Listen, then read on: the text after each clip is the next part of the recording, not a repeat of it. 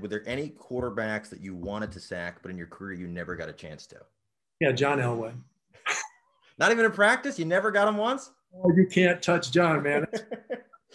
Get out of there. So actually, I did get to sack him at the Pro Bowl. Pro Bowl, they had this flag football thing going. It was after I retired, so it was retired guys playing.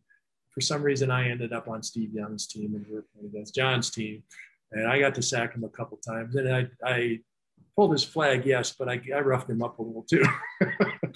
Finally, I'm not going to get fired if I touch you. So at what point during your career did you know that, like, all right, I'm glad this guy's on my team? Oh, right from the start. When he came in, he has so much athletic ability. Now, he wasn't great at the start.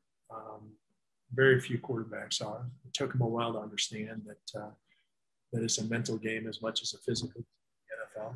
That's why guys like Tom Brady and Peyton Manning can win Super Bowls, and John himself at the end of his career. It's not because it's a mental game, but he was so gifted athletically, and to play alongside an offense with somebody with that kind of just raw talent, we knew as long as we kept it close to the end of the game, we were going to have a good chance to win at the end because John was calling the plays, not Dan at that point. So it was pretty amazing to play with him.